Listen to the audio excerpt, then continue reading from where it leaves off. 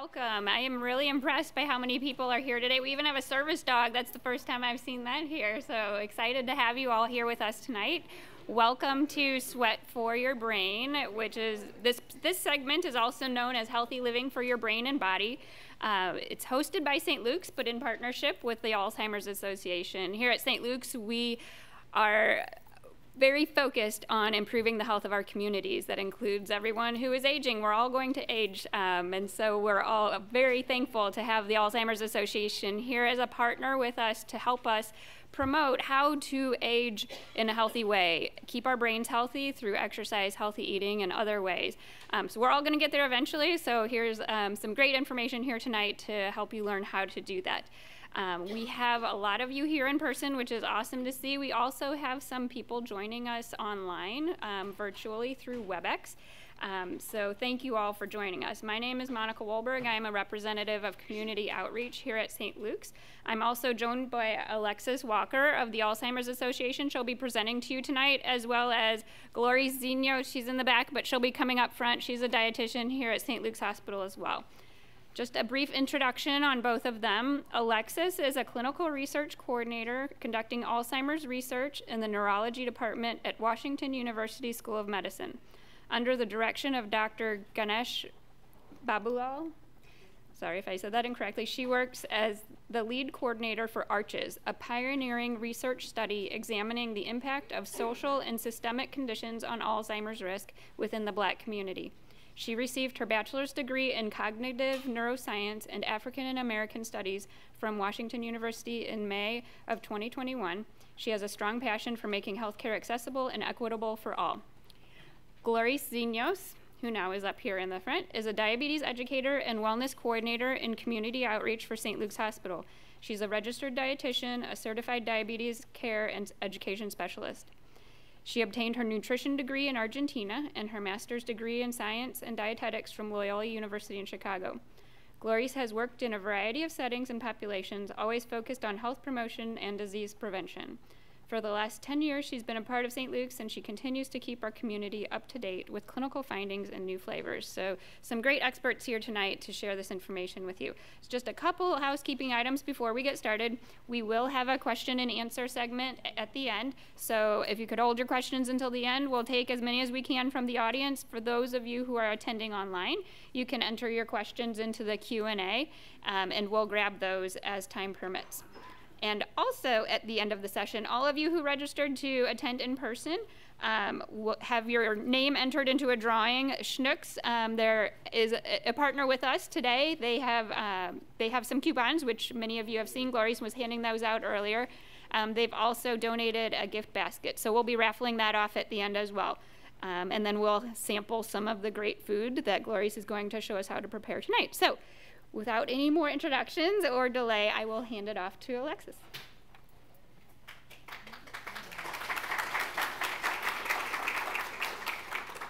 All right, good evening, everyone. All right, good evening, everybody. So it's great to see all of you all here. I love a large crowd, so I'm excited to see so many of you all here to join us for Sweat for Your Brain. So today we'll be talking about healthy living for your brain and body. So welcome to this Alzheimer's Association discussion. We'll talk about tips from latest research in this program. And this program is designed to offer you research-based recommendations about taking care of your brains and our bodies in order to age as well as possible. So as a note, this program is intended for those who are healthy and are looking for ways to age well. If you have concerns about your memory or thinking, you can feel free to give a call to our Alzheimer's Association 24/7 helpline, which I will put up on the screen a little bit later in our talk. And there's also some magnets out in the hallway with that number as well. So without further ado, we're going to go over learning objectives. So essentially what you should walk away with in this presentation. So one, we want to identify the reasons for taking care of yourself as you age, list strategies to age well in the following areas: physical health and exercise, diet and nutrition, cognitive activity, and social engagement. So you all, if you didn't have a chance to, on the table just outside, there was a 2-page document that you can kind of follow along with. There are 7 main sections within the document. We're going to cover an overall 4, because this is a shortened version, but some of the different categories kind of combine into one. So follow along where possible, take notes, write down your questions, but that's for you to take home. And if anyone does not have one, try to flag one of us down and we can give you one. Okay. So first, we're going to talk about aging well and how it depends on your genes, environment, and lifestyle. So when we think about aging, there are certain components that we all kind of share and have in common. So typically, as you get older, you start to gray, or gray starts to show up in your hair and your beard. Your vision might go out. You may not be able to see as well, hear as well. Folks begin to have wrinkles, so that's kind of across the board. There are certain things that are determined by your genes and your family. So for some folks, they live well into their 90s or in their 100s, whereas others have certain diseases that they're more predisposed to that cause them to pass earlier than the average. And then there's also the lifestyle component, so things that are within your control. So what you eat, how you exercise, the way you sleep, your mental health, if you're smoke-free, things like that. So today we'll talk a little bit more about lifestyle choices and how they may keep your body and brain healthy.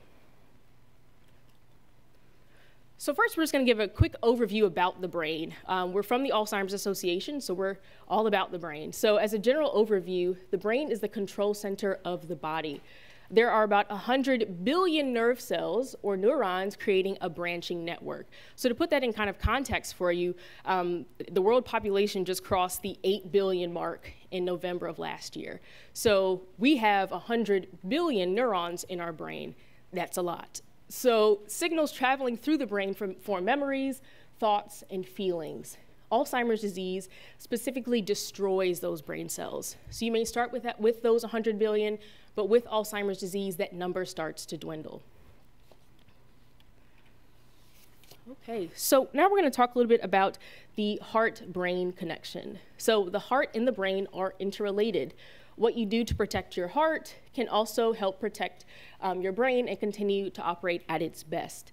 So the brain needs blood flow. The brain depends on oxygen and adequate blood flow to work well. And 25% of blood from every heartbeat goes to your brain. So now we'll talk specifically about Alzheimer's and dementia. So to give you a bit of an overview and a definition of what we'll get into.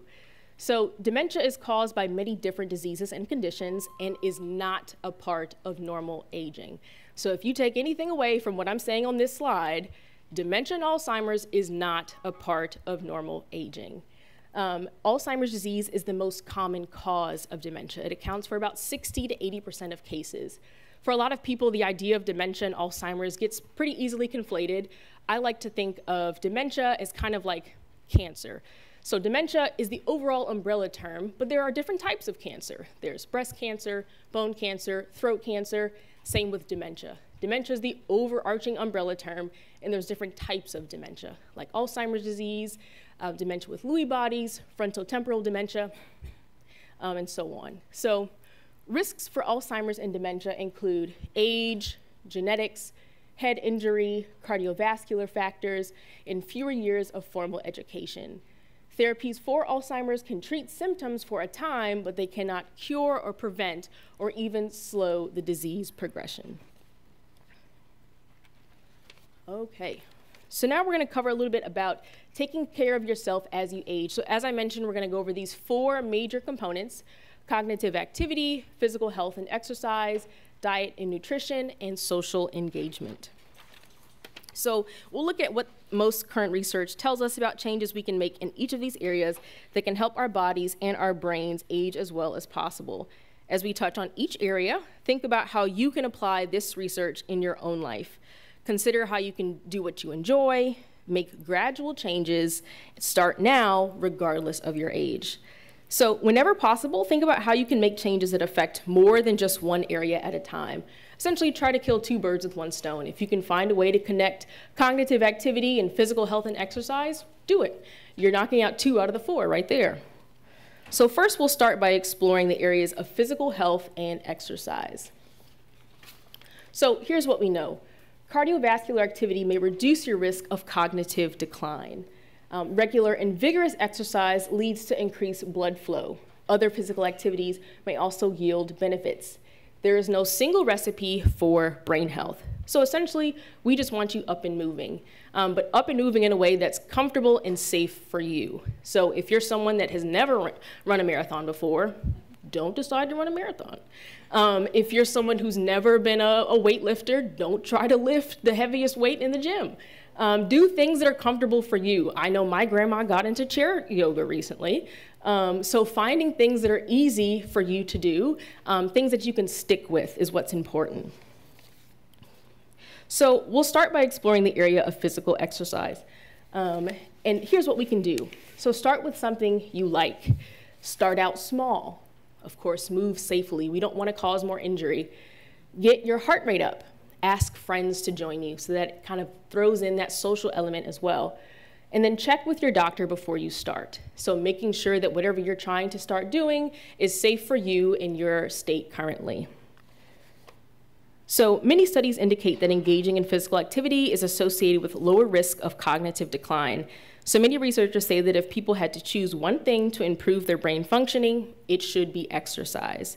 Some evidence suggests that exercise may directly benefit brain cells by increasing blood and oxygen flow and by reducing other dementia risk factors like high blood pressure and high cholesterol. Of course, there is no single recipe for what works best for you. Most researchers believe exercise should be regular and on the more vigorous side. So something that gets your heart rate up, gets you sweating a little bit. But other studies have shown benefits from mild activity, such as walking. So finding alternatives. If you're someone that parks closer to the front door at the grocery store, maybe park a couple spots away so that you have to walk a little bit farther. Things like that, just adding pieces in your life to make it easier to get up and moving. Additionally, here's some other things that we can do. Stop smoking, avoid excess alcohol, get adequate sleep. So I know that first section on that page we gave you talks about getting good sleep. Avoid head injury, manage stress, treat depression, and visit your doctor regularly. So a couple of these things are important to know because if you don't have your numbers under control or certain things like depression under control, it can mimic dementia.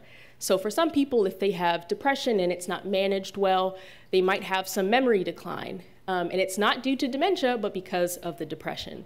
So it's important to have all of these things in check to ensure that you're as healthy as possible. In addition, as far as getting adequate sleep, finding things that help you sleep well, comfortably, and you're getting quality sleep. If you're just in bed for 8 hours with your eyes closed and you're not getting any good sleep, that's not quality. So it's important to do what you can to get quality sleep for you. So what can we do? Monitor numbers and take action. So again, checking your blood pressure, blood sugar, weight, and cholesterol, and making sure that all of that is under control.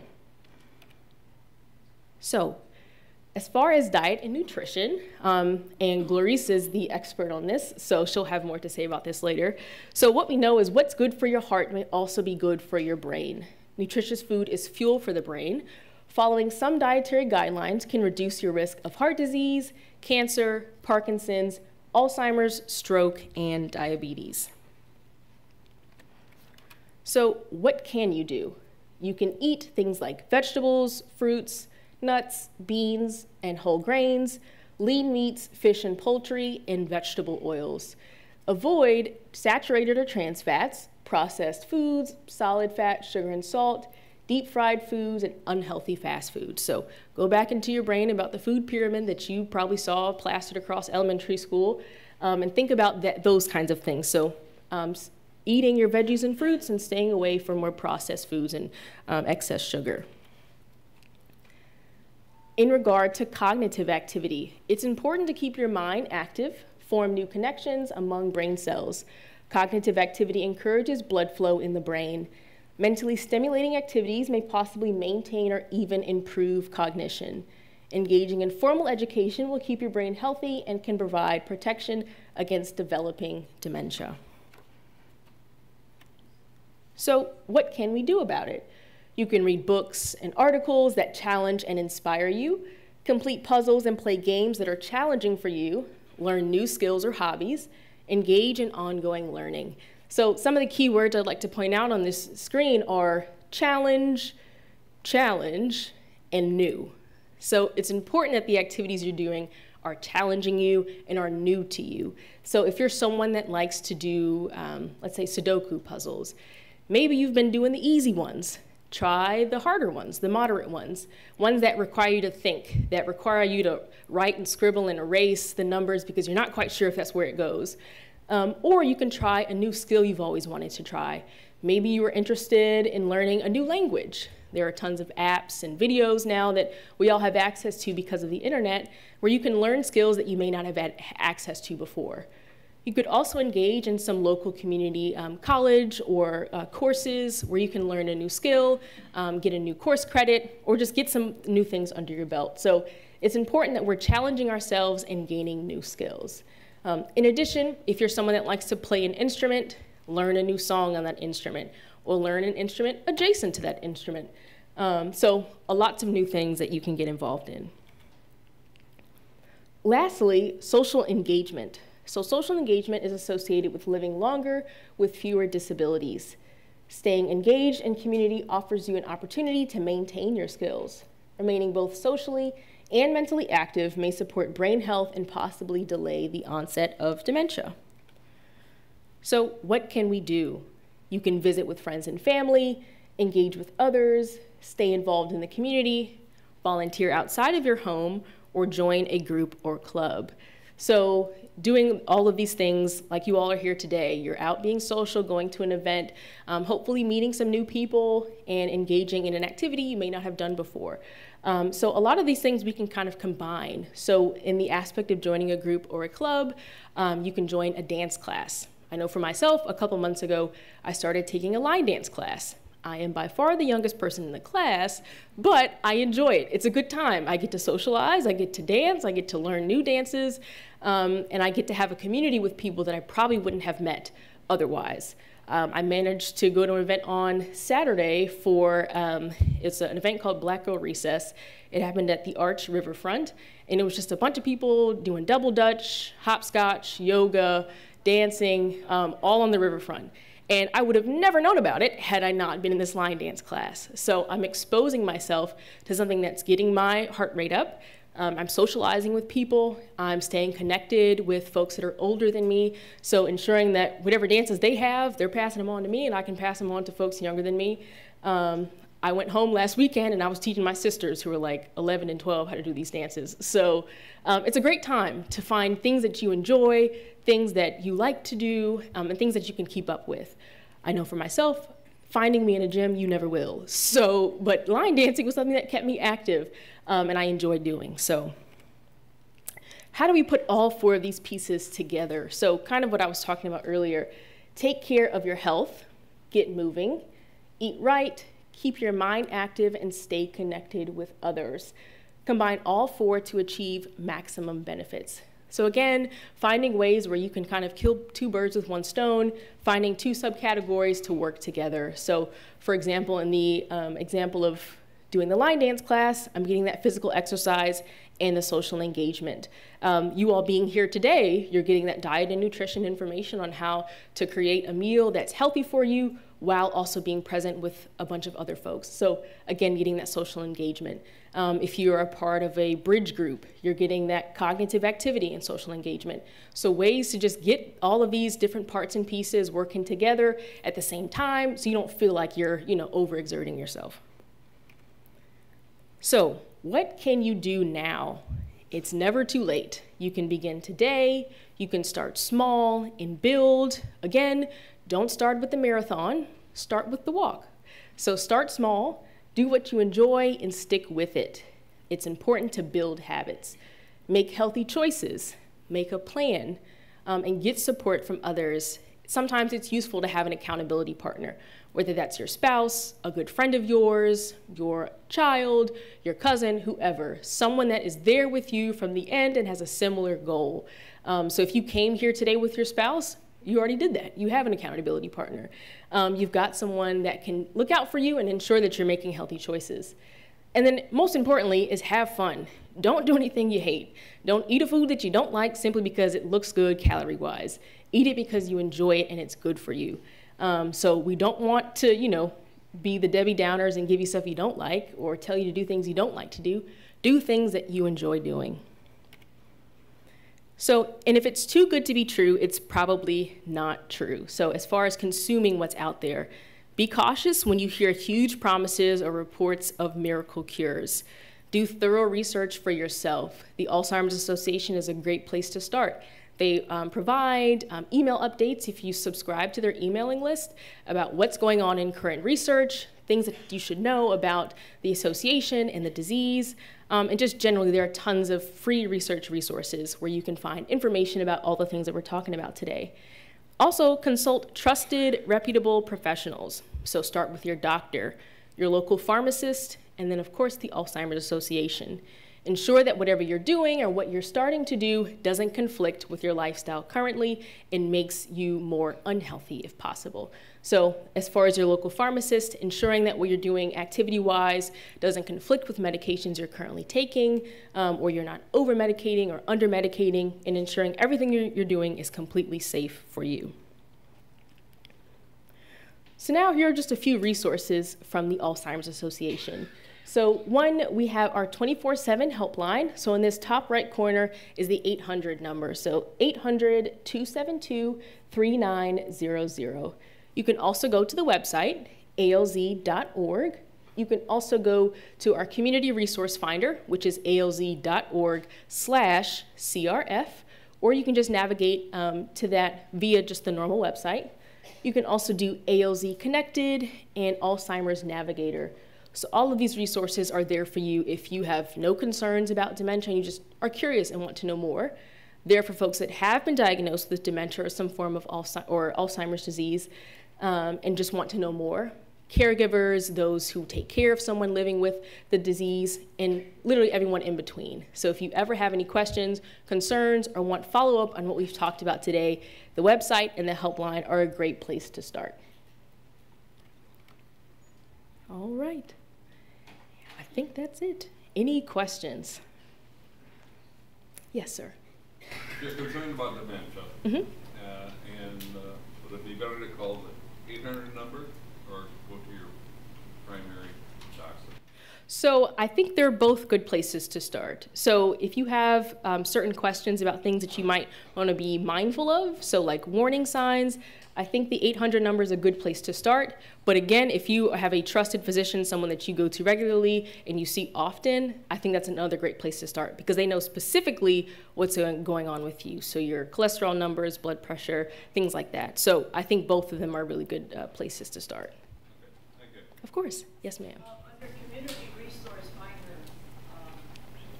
are some of the resources like finding, say you have a loved one at home and you need somebody to go and take like short term and Sure. is that part of the resource finder or are you on your own for that? So the question was, for the resource finder, are there resources for folks that need like short-term caregiving? So if you need to step out, someone to stay at home and watch the relative. So there are tons of resources like that on here as well. So there's financial, legal, caretaking resources on there. If you put in your zip code, it gives you a list of local places that can provide support for you. There's also links to AARP, which can also provide additional resources, but there's absolutely places for caretaking, whether it's part-time, full-time, whatever you need. Yes, ma'am. I have 2 questions. Sure. Excuse me. We see ads on TV all the time for Prevagen and the other one that starts with an N and I can never remember that. I looked on the Prevagen bottle and it's basically one vitamin. It's very expensive. I looked on the other one, it's a whole list. Do either of these really help our brain? So when it comes to vitamins or medications like Prevagen, they tend to be like over the counter, and the FDA, they're not technically FDA approved. Therefore, they can't guarantee that they will improve your memory, thinking, or things like that. So It's hard to say. It's really up to you and what you're comfortable with, as long as your doctor's okay with it and you're fine with taking it, but there's really no guarantee that it'll help you since it's not FDA approved and it's not something that they can prescribe. Your organization hasn't done any studies to see if these help. I'm not sure if we've specifically done anything that looks at Prevagen, but as far as I know, if it's not something that's been approved by, like, the Food and Drug Administration, it's not something that can be guaranteed to help you.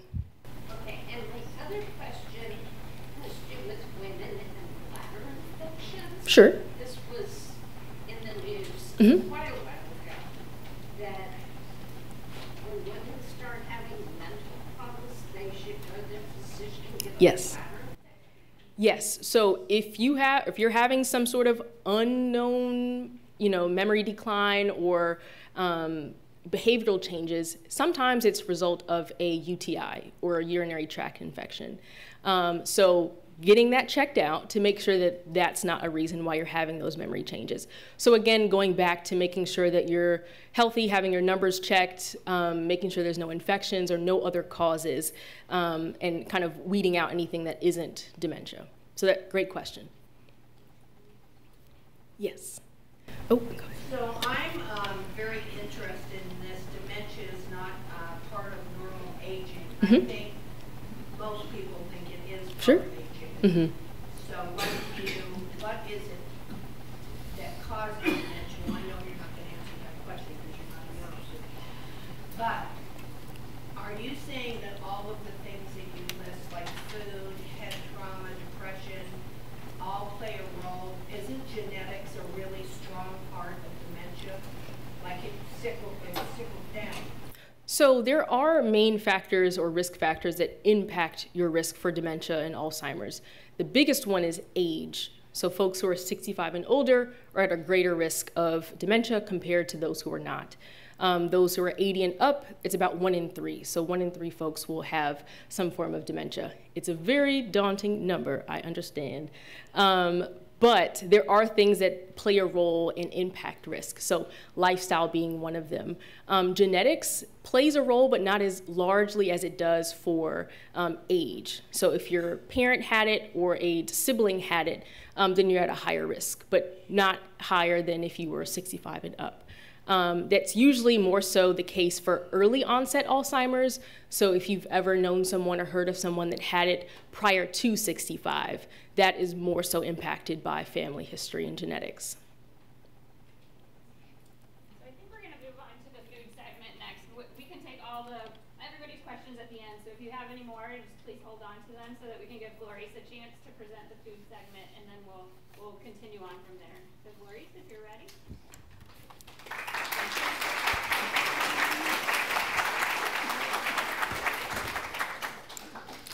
Okay, well, welcome. I'm so happy to be here just because I don't think we've had so many people in-house in a while, and COVID changed a lot of things, and I'm glad that we're out here and that you took the time to join us to learn and raise awareness about Alzheimer's disease.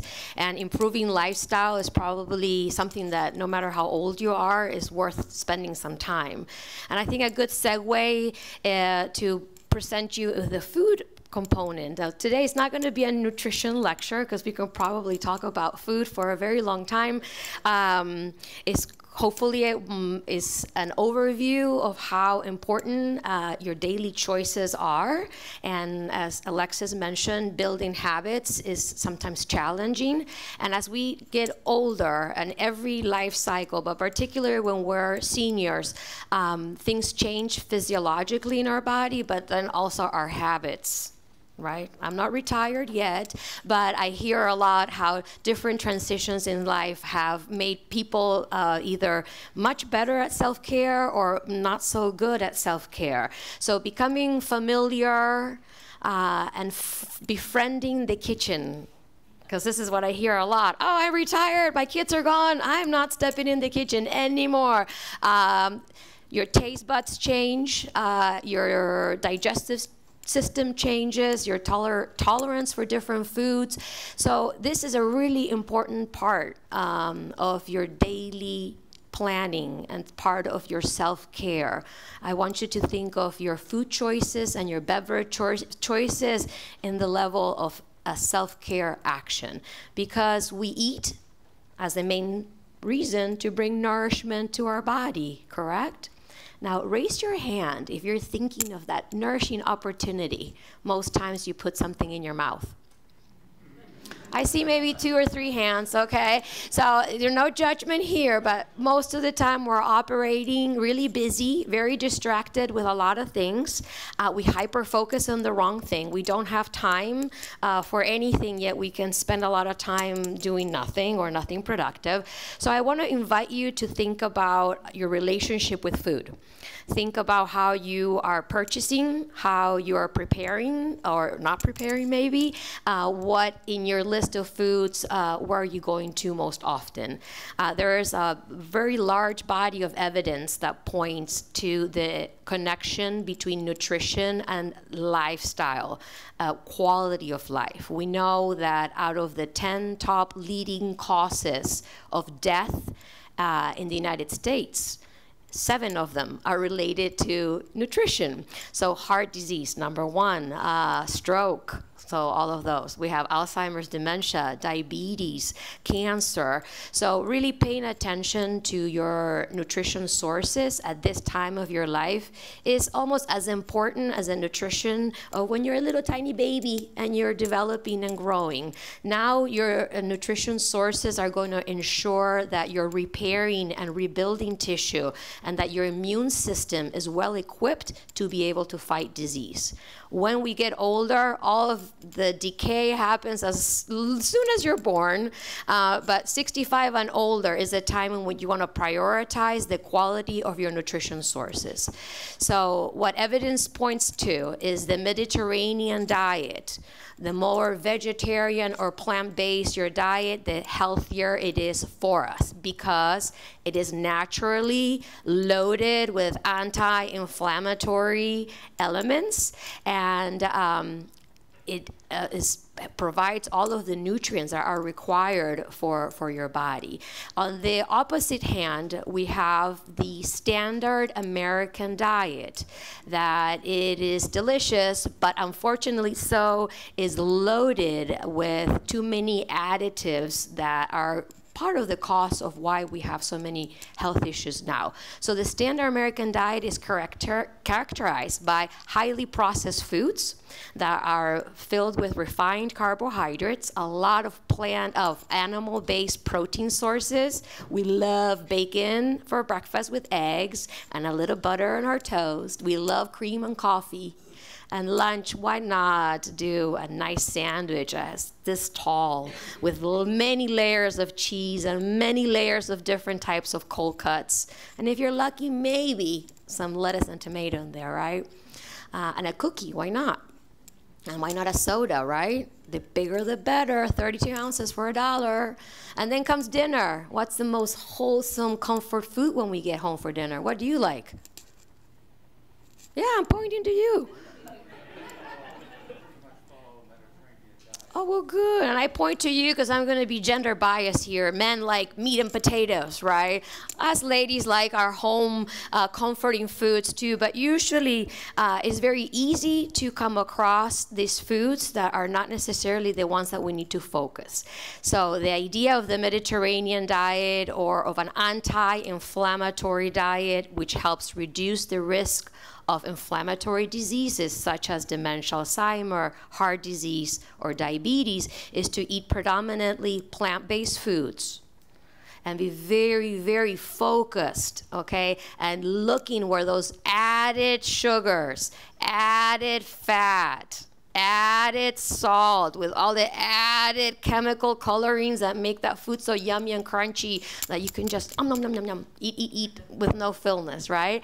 So food has a chemical response physiologically in your body. So paying more attention at discriminating which foods are ultra highly processed foods from the less processed foods is a very easy way to look at your refrigerator and your pantry and start transitioning out of consuming so many ultra-processed foods. And with that comes the connection of inflammation with disease. Sweet or sugar sweet beverages are probably the biggest threat to us. About 13 to 15% of our daily calories as Americans are coming from sweet beverages. So if you're already skipped that part, yay, you've come a long way, but added sugars and added fats and added salts are everywhere. So coming prepared to the store and making sure that you're organizing a meal plan that fits your nutrition needs and your goals is very, very important. Most of the time, we just eat when we get hungry because we saw something that was appetizing or because somebody offered. That's called mindless eating. My advice to you is just to be more deliberate and make choices that are aligned with your values, with your taste buds, and with the things that you're trying to achieve. Medical nutritional therapy works very well when the person does it. Like any diet you've read out there, as long as you are able to sustain it in time, that's what's going to be successful. If you're trying to do a diet that's too crazy or really far away from who you are, it's not going to work. So common sense is your best friend. Food is nourishment to the body. Beverages are intended to hydrate. So the cleaner they are, the less added things to them, the better for you. Are you ready to do this recipe demo? Okay, so today I'm going to be sampling a recipe. The recipe that I'm going to show you briefly, I'm going to introduce the ingredients and some of the nutrition highlights of each ingredient. After we're done with the presentation, we're going to take some questions and we're going to invite you to taste a sample of a quinoa salad as you leave today's program. The salad that you will be sampling is not going to be the same as this one.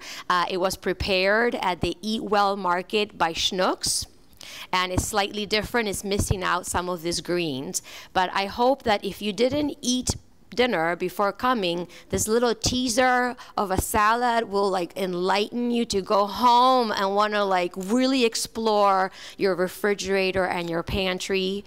If you already ate dinner, maybe this salad will have a slightly different experience because then you will not as hungry, you can pay more attention to what's going on in your tongue, right? So I'm going to invite you to explore textures and flavors because eating should be fun and enjoyable. Did you hear me? If you're afraid of food, you're going at it wrong. Lucky and grateful if you have food in front of you. Just be more thoughtful and deliberate of making sure it's going to give you lots of nourishment. And this is why we want you, the pillar of eating healthy is lots of fruits and vegetables and plant-based foods. So in this recipe that we're going to do today, the quinoa or quinoa is considered an Asian grain. This is what it looks like when it's dry, okay? It's like rice or any other grain. It cooks very easily, like any other grain. You boil water and it's done. Today's recipe, I made it on the microwave. Even better, 15 minutes of a ratio of 1 cup of quinoa to 2 cups of water will give you about 2.5 cups of cooked quinoa. It's considered a whole grain. It's better than rice or pasta because it has a lot more protein and it has a lot of other micronutrients like vitamins and minerals that make it a superfood, okay? If you like brown rice, do whatever you like. Variety is what's key to keep food fun and engagement, okay? Try new foods. You may not like it once. Try it again. You might just find that you do like it. So quinoa, you rinse it under cold water to make sure any debris that might have been left over in processing is removed. You put it 2-to-1 ratio of water in the stove or in the microwave, and voila, it's done. You don't need to strain it. You fluff it up with a fork. It's very plain flavored. It has nothing. So the idea of what you pair it up with is what's going to give it flavor. So summer's here. I'm going to show you a salad, but quinoa can be used for many, many different dishes. It could be used for chili, it could be used for breakfast, it could be used as a side dish, or it could be used as a meal on itself. What will make a salad a meal is making sure that it has enough what? Protein. And where do we find protein? Meat, yes. Fish. So obviously egg, beans, legumes, nuts, and seeds. So try to stay away from chicken and beef and turkey or ham because we know those very well. Boiled egg, we know that very well. Explore with some canned or baked or already frozen fish, okay? It's a great way not only to add a good quality protein, but what else do we have in seafood? Omega-3 fatty acids. So part of the key for brain health is to make sure that for overall health, anti-inflammatory, it requires healthier fats. And healthier fats we will find in seafood, and we will find naturally occurring in nuts and seeds. There's nothing wrong with our animal, cow, pork, chicken, that's okay, but we do those very well all the time. Let's venture out and introduce newer foods. Plus, they tend to be much lower in saturated fat, and plant-based foods are cholesterol-free. So all the other benefits. That's why we say heart healthy. It talks about your vascular system, not just your heart. So if there's less clogging things or sticky things like fat or sugar in your vascular system, your brain is going to be much better nourished, okay? So fish as protein, and I'm showing you here beans. I had these at my house, okay? So chickpeas or lentils or white beans, black beans, whatever you like. Making beans, depending on the bean, can be super easy, like boiling them, or sometimes you have to soak them and put them on the crock pot. You can also buy them canned. Canned is convenient and affordable. If you can buy varieties that with no sodium or low sodium, even better. If not, you're going to wash the can so there's no cross-contamination when you open. You're going to drain and rinse the bean. You can get rid of about 30% of that added sodium in the liquid. So what matters is to eat more plant-based foods. Fresh, wonderful. Frozen, oh, easy peasy. If you're a single home, or if you don't want to cook, or if you have issues handling utensils, buy frozen, already chopped vegetables. You can keep them on the freezer and scoop out the amount that you need. Now they also offer at stores already chopped onions, bell peppers, carrots, so it can simplify how you're going to add things to your recipes. I also brought here as a protein source an example of edamame beans. These are frozen. They're used in many, many food products. They have a great flavor and texture that added to a salad or to whatever other meal, it can bring a good quality amount of protein. And, oh my gosh, this is the difference of protein. 1 ounce of any meat, okay, has about 7 grams of protein. And here we go, half a cup of edamame beans. Oh my gosh, 9 grams of protein. And it's more in volume. And oh look, 8 grams of fiber. And no fat, okay, and no cholesterol, and just very little sodium that's naturally occurring, because when I look at the ingredients, soybeans, okay? And this was probably $2. I don't know how much the pound of beef is right now, but it's very pricey. So why I'm telling you this, whatever rocks your boat, find intrinsic motivation. So if money is one of them, if you have a food budget and you're looking at food costs, eating healthy does not mean more money. You just need to be wiser at how you're shopping. If you care for the environment, oh gosh, eat more plant-based food is going to be the friendliest to the environment.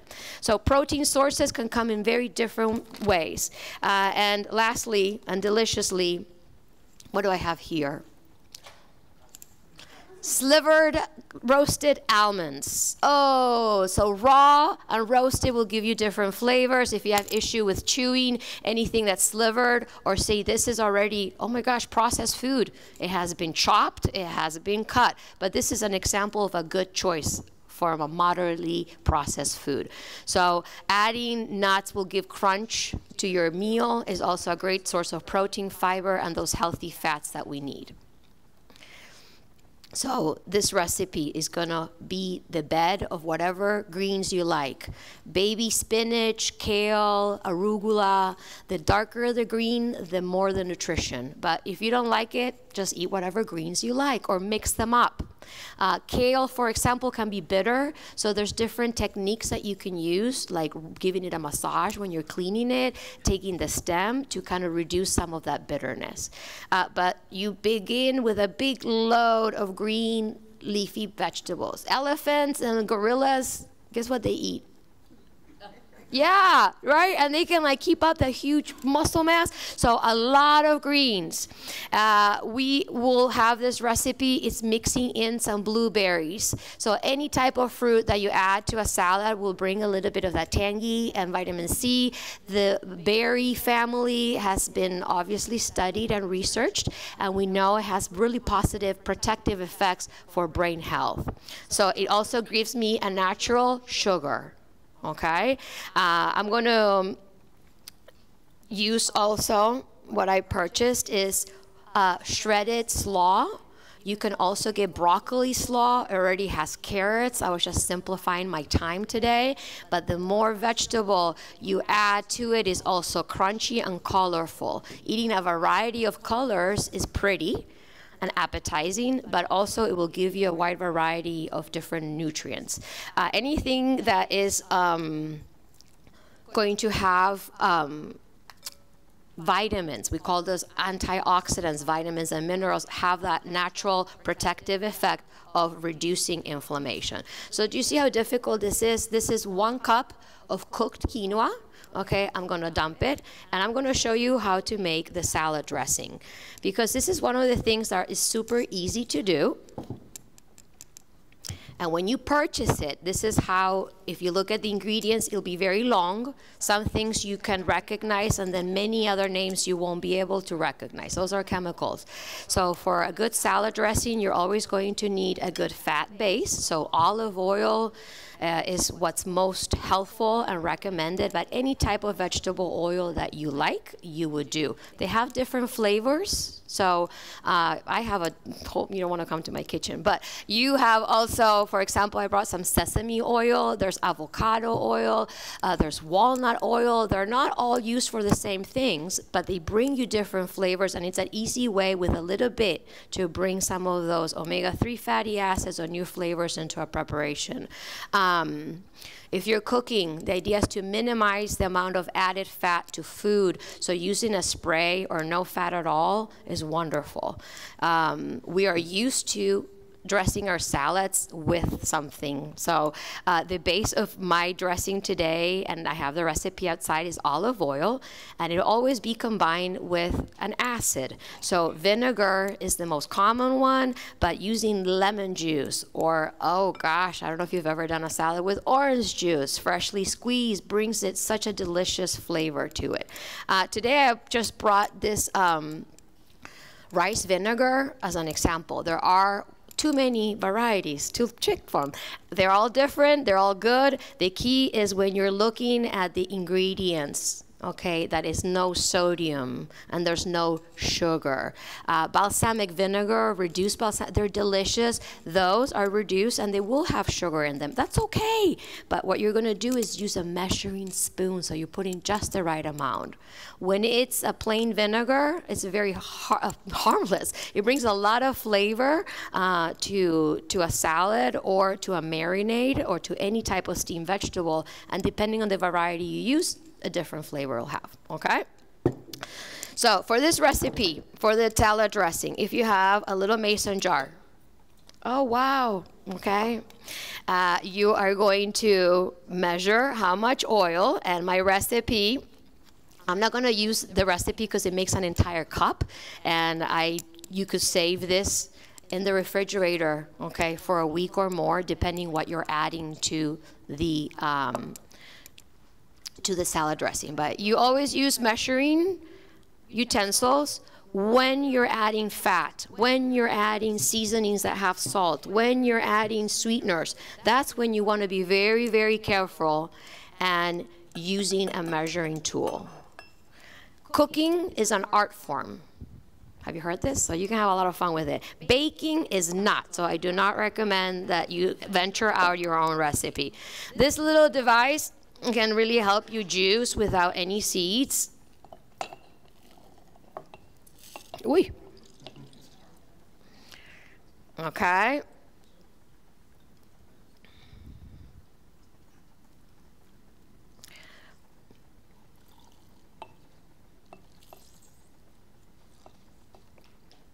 Okay. So it takes the juice of 2 lemons. I like my things really lemony, and this is the thing why cooking is an art form. You can change recipes up with whatever you have in your kitchen or whatever you like or dislike. I'm just gonna leave it at 1 juice because these are really juicy. And then, for example, I love garlic, but not everybody loves it. Some people like it, but their digestive system don't like it. So you could choose to add it or not. If you add the whole garlic clove in it, or in this case, I purchased already minced garlic so I can keep it in the refrigerator. If you just let it sit in the preparation, or if you just let it sit in the oil, it will give the flavor of the garlic to the oil, but you're not necessarily eating it. So oftentimes it's better digestive, or it may not have, you know, that aftertaste that bothers you, and it gives you a lot of flavor.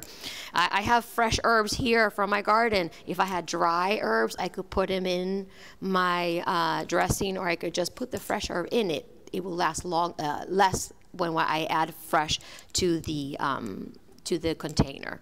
But basically this is lemon, garlic, olive oil, salt and pepper that we're not putting because it's not necessary. If you like spicy, you could.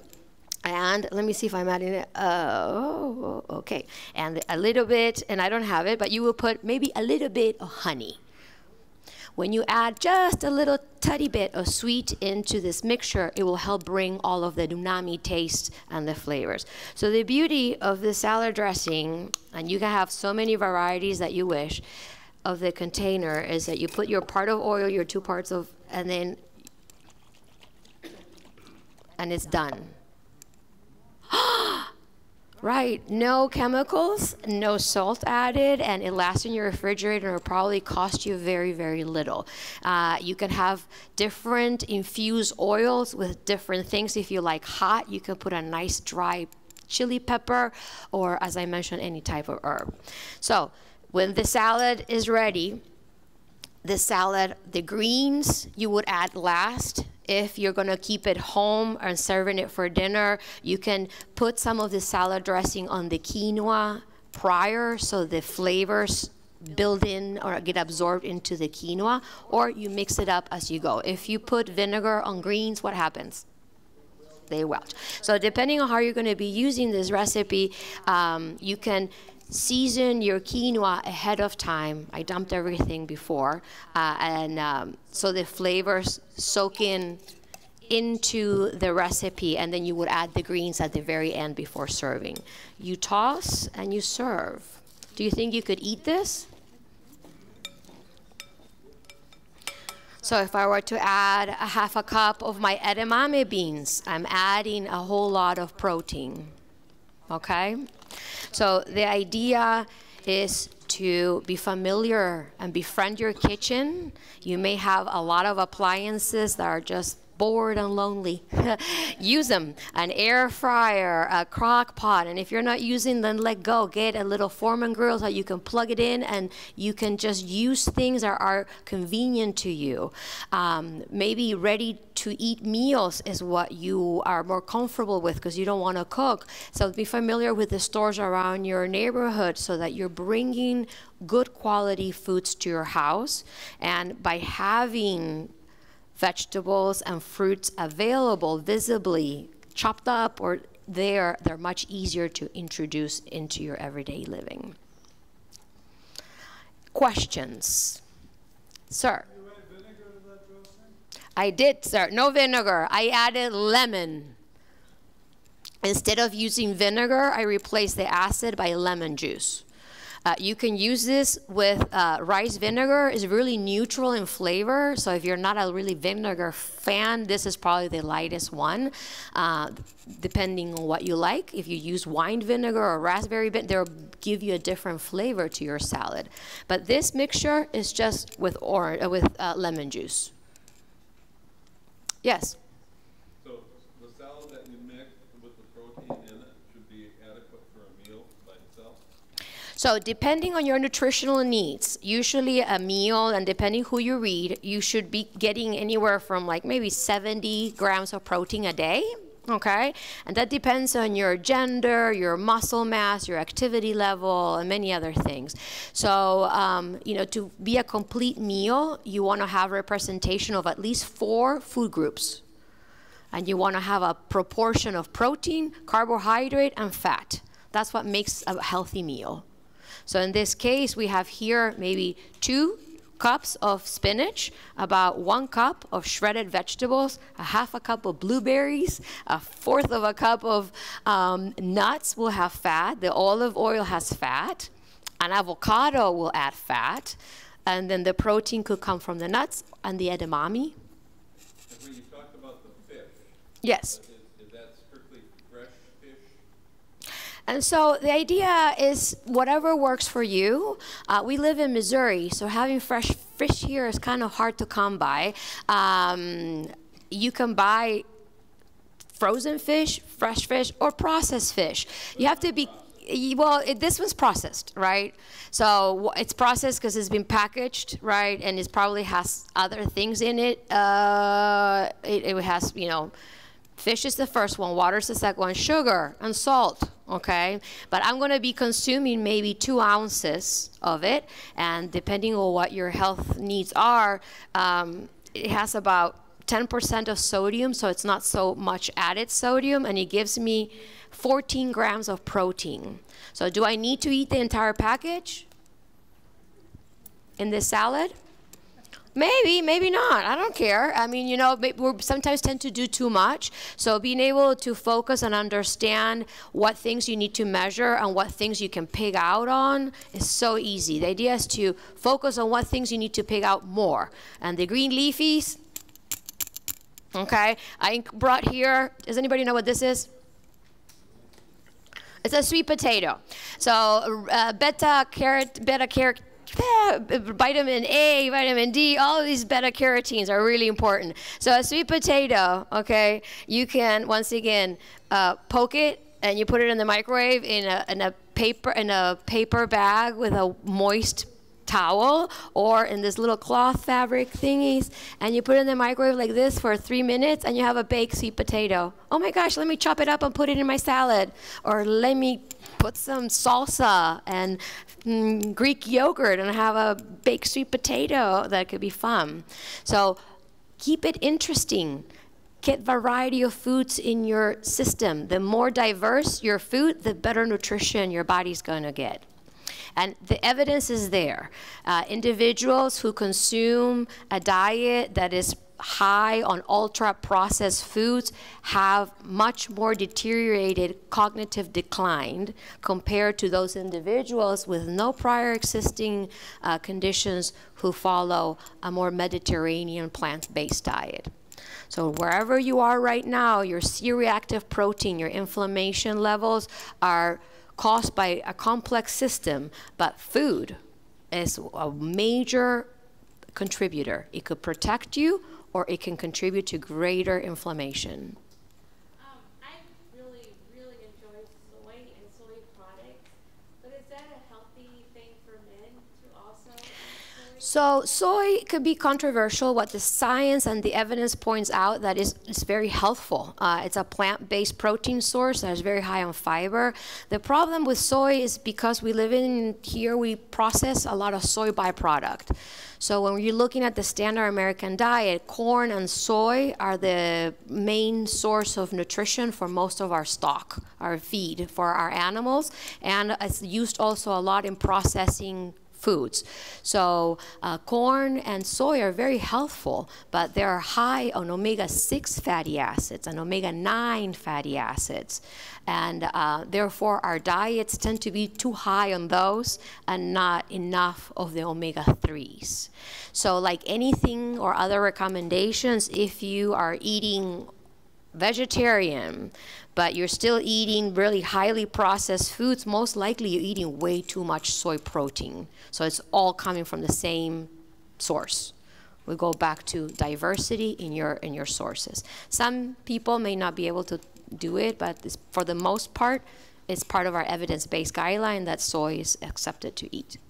All right, One more? One more question, but then I'd like to invite Alexis back up because I know there were some other questions, and any questions for either Gloris or Alexis? Okay, let me take one more. Yeah. Actually, I have kind of two combined. You did mention a word about calories. About who? Calories. Calories. And the last one more. Yeah. What do you think about organic food? Okay, so I love that you brought that up because we were looking and listening to Alexis' presentation, and I'm talking about inflammation. Aging is one of those things that we cannot control, but we do know obesity or central abdominal fat is highly correlated with greater inflammation. And so we struggle with weight, and we may be overweight for different reasons, but the correlation comes and is very evident that the more empty calories, so when we eat ultra-processed foods, let me give you an example. This entire salad is probably 300 calories or less. I don't know if you like Girl Scout cookies. Okay, but maybe 3 cookies are 200 calories, you know, so thinking of how those calories are packaged. There are some foods like the example that I gave you of 1/4 of a cup, what fits in the small of your hand of nuts, that's about 200 calories too, but they're loaded with nutrition. That's considered a nutrient-dense food. So you need to watch how many you eat if you want to watch your weight as well. Okay, good point. Alex? So organic, the evidence points out that the health benefit of eating more fruits and vegetables is very, very clear, and it outweighs whether it's organic or not.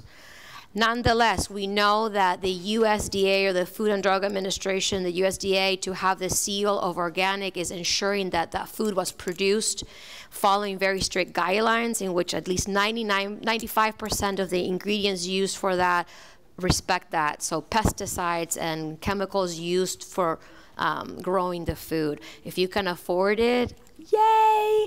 If not, just looking at the ingredients and making sure that you're steering away from some of those really harmful products.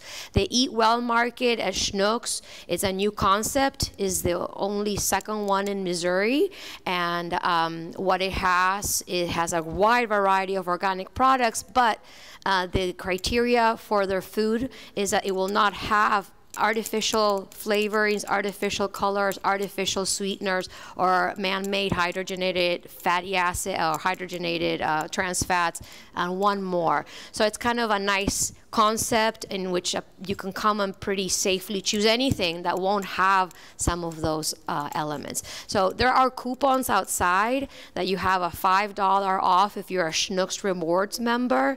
It is only good at this new store. Unfortunately, they're trying to promote it and get more traffic there, so please make sure you're taking a coupon before you leave. And we're going to be giving you a gift basket with a wonderful $25 gift card too that has been donated by them. I'm eating beef.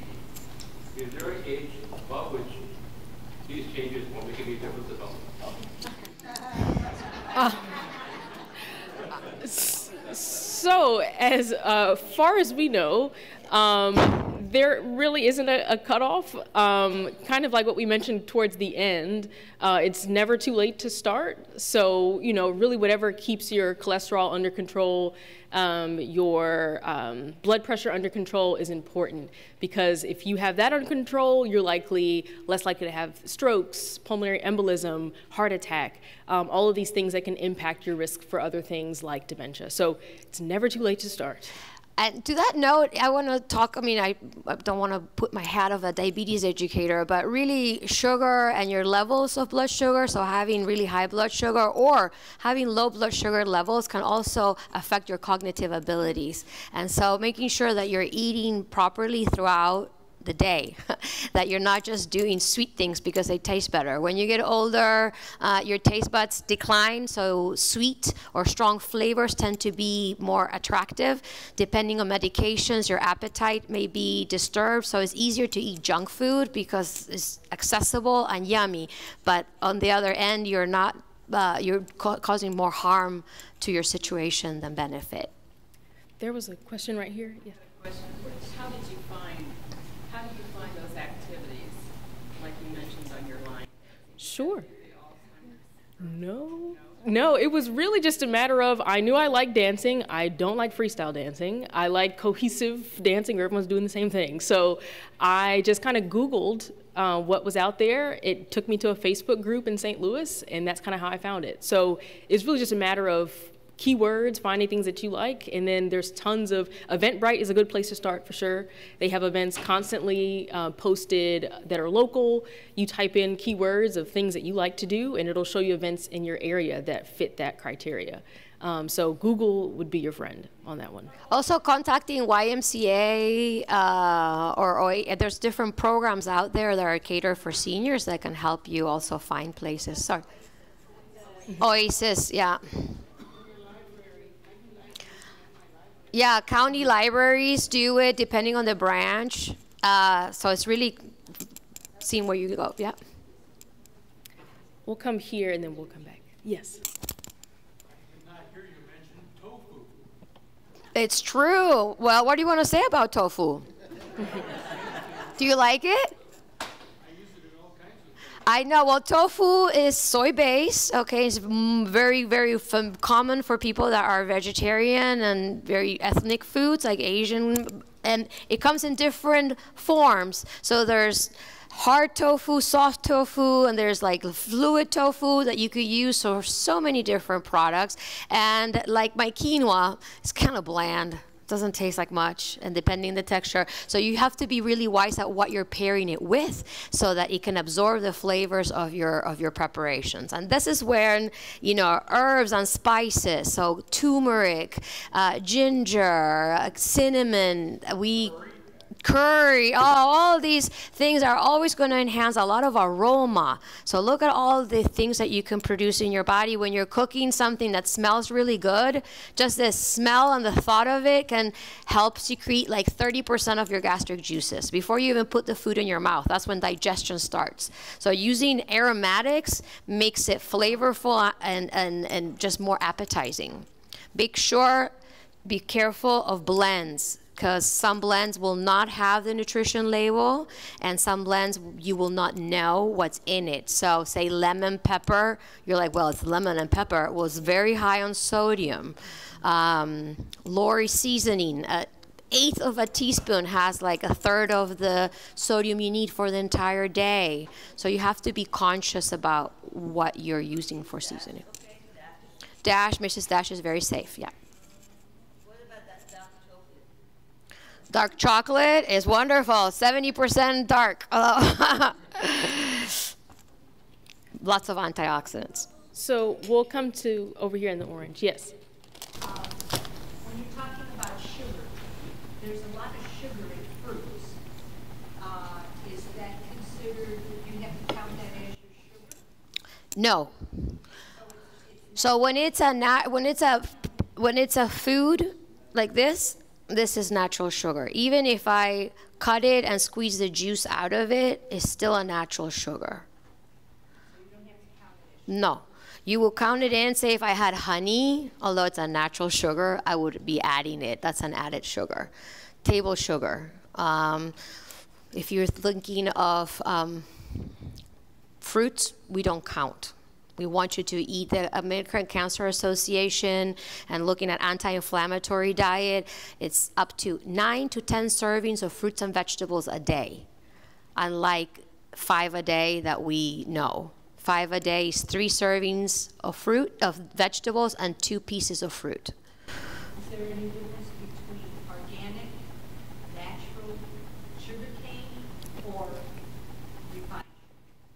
Well, the name says it. One is refined and one is organic. So yes, there is difference between them. The one that is organic sugar cane, you're still going to be adding it to food. So you have to be, it's a better quality sugar, but it's still an added sugar. So you're going to use a measuring device and use the least amount possible. Okay? There are artificial sweeteners as well. If you like them, go for it. If not, try not to use them, but it's up to your yeah. I don't want to interrupt, but one more question, and then we'll be available in the atrium for any other questions. And we will be emailing everybody. If questions come up, please feel free to let us know. Yes. I want to plug the American Contact Bridge League, which is having a game, 3-day game this week, or the next week, which raises, well, we raise like over $80,000 a year for the Alzheimer's Association. And so if Would you repeat it so that he can hear? Bridge at home, this is competitive bridge, and you can start with Bridge. lessons, and we have free lessons. And game is $10 a game. Thank you for sharing. So just to repeat, he had mentioned that there is a bridge association that, yes, a bridge league where it's $10 a game. You can compete and get involved if it's something you're interested in. So I'm sure if you have more questions, feel free to ask him. We're going to be hanging out on the other side so you guys can get a sample of the recipe. And I don't know if Monica wants to. But before you go, we have raffle. So thank you. A lot of great questions. Thank you, Gloris. Thank you, Alexis. Very great information. And thank you all for coming.